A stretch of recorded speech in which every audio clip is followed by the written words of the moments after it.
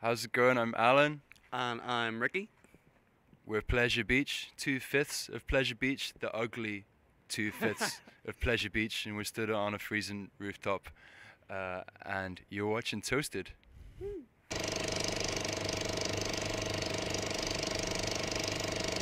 As I was saying, not so pleasurable on the beach. Outside it's freezing. How are you guys doing? We're good, we're cold, and we're from Ireland. You know. You guys are from Belfast, basically, right? Yeah, that's it, yeah. Which yeah. is different than, of course, Ireland. Well, it's a contentious issue, you know. And I've been there a couple of times. Amazing vibe. I think it's a hardcore place, actually. Yeah, there's a good kind of solid underground music scene there. You know, it's a great place to start out being a musician. But it's not the easiest place to grow up, right? It's fine. It's fine. Really? Yeah, it's just a normal place. Mm-hmm.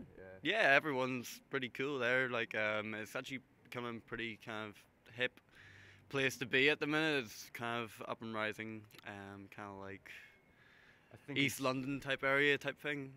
in like Yeah. 10 years, it's going to be a major hipster destination. Yeah. Guarantee it. Good. We'll hope so, because I love Belfast. I think it's a great town. This brings me to the next question. You guys are here at Eurosonic. You're like a lot of people. You sleep in a boat. Yeah. And I saw this amazing picture of, I think, I wish I could fly. I think I could fly from the Titanic. Right, yeah. Titanic comes from Belfast. You guys from Belfast. In a boat, the circle is complete. That's true. That's it. Yeah. That's Chailey, our keyboard player. Just an excuse to be dramatic. Where are the girls? They're eating lunch. You know. So you guys are the working force here. Yeah, just doing the old grind, you know. So how did you? Because I delved into your history. Officially, what I read was that you guys formed a year ago. Yeah. But that's probably impossible, because I mean, a band doesn't become successful in such a short span of time, right? It's been a pretty fast-moving thing. Like, we put a song up on the internet after maybe, when was it? It was maybe April, and then my inbox just melted, you know, from one song on Soundcloud, and that was it. And so then we went to record an EP that was released, and you know, we got some good management and some, you know, a nice like small independent Irish label behind us, and it's just kind of up and up and up and up from there. It sounds so easy, but I mean, it's not, of course, right? I think it's a question of luck and timing, you know, as well as, you know, Talent. talent. Yeah. I guess it is, but definitely timing was really important for us. You know, when we thought about it and we had a plan, you know, we didn't just kind of start playing local gigs and that kind of thing. It was okay.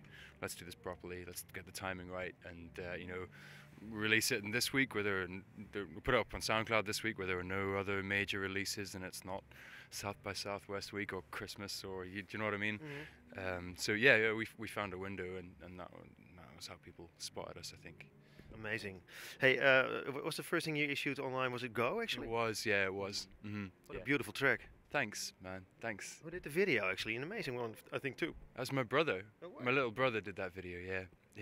He's sort of a part-time filmmaker over in England. I think his career will take off soon, too, probably, right? I hope so. Yeah, I hope so. Yeah, he did a great job. And he made it for very close to no money, that as well. Yeah, that's actually I think the fun and maybe the amazing thing of these times being in a band, that you can produce an album for little money. You can make your own videos for little money if you know the right people and if you have the talent. That's it. And like, coming back to Belfast, it's a good place to do that. You know, it's a very creative city. There are lots of people that are kind of willing to help you out and do stuff for free, you know, to kind of further their own little mini ventures and that kind of thing. And it works for a lot of people. It works for yours, for sure. Hey, why name a band after Blackpool Beach? Well, it's not really named that. Well, it is and it isn't. Blackpool Pleasure Beach is kind of like a childhood utopia for me.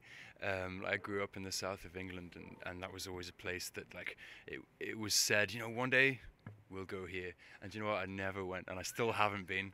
So You don't want to go, I guess, right? well, I think I may have outgrown that now, you know, but I think one day I'll make that pilgrimage. I think you'll. I don't know if you're gonna like it, but I'm sure you'll reach it. Hey, the EP Dreamer to the Dawn, it's self-produced. It's also on vinyl out, I saw. It was released on Flying Vinyl which I guess you guys know about. It's a really cool like monthly subscription vinyl thing, but there will be a hard copy release pretty soon. It's just online at the moment. How can we get it? You can keep an eye on our social media, I guess. Hey, why vinyl? Well, it's a bit more theatrical almost sometimes, you know. You have to get the needle, you have to put it on, you get in, and you have a little bit of crackle, and it's a bit more of a, I don't know, it's a performance in itself.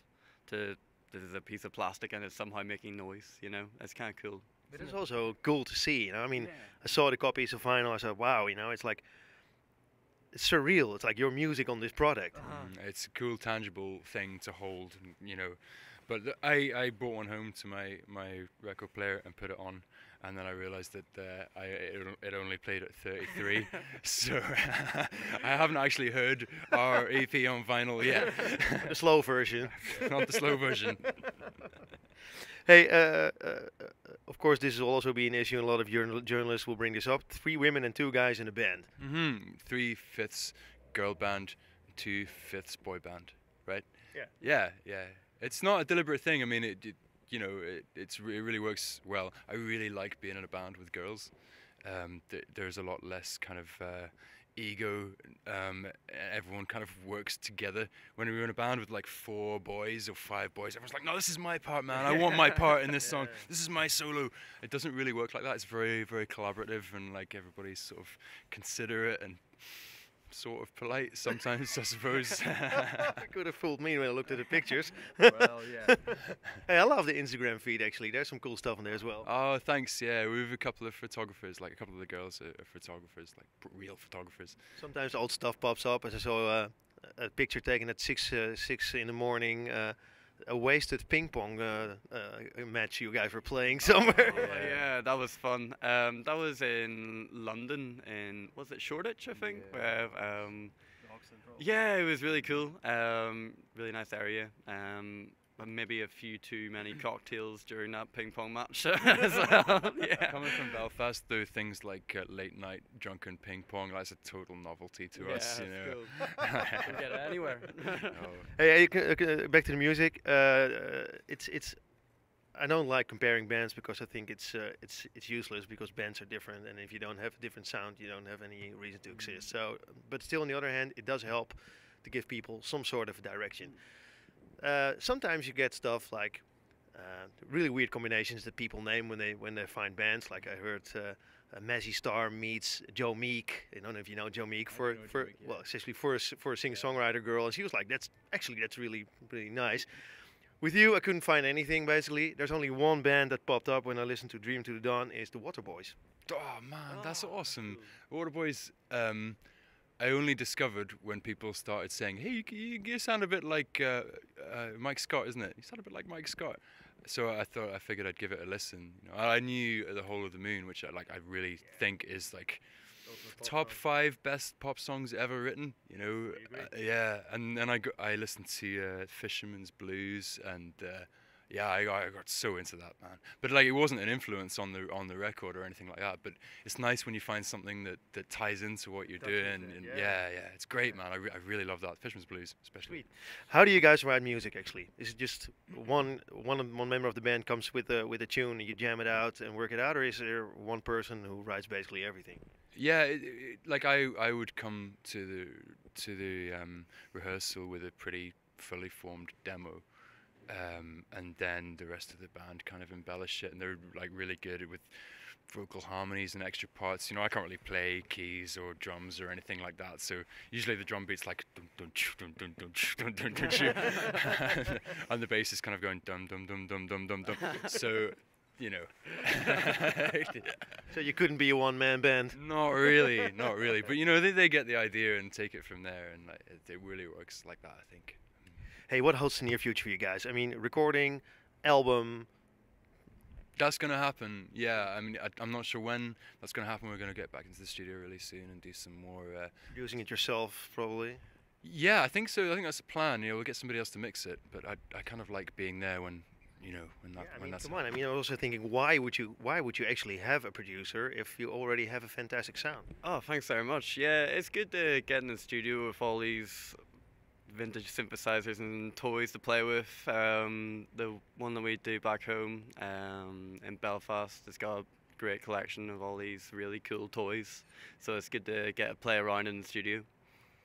Hey, and then I mean, what are your goals? Of course, releasing the album, nice, great, but I mean, you guys probably want to tour your asses off, right? I think that's also going to happen really soon. Like this year is going to be a very, very busy year. So you're going to play festivals? We're doing festivals, yeah. We've basically been told to clear our schedule for the year, and like, you know, that's what's happening. Sweet. Hey, can't wait for you guys to come back here. Thanks so much for your time, and good luck on the record. So man, thanks ever so much for having us. It's been great to play here in the Netherlands. Like, real treat. Cheers.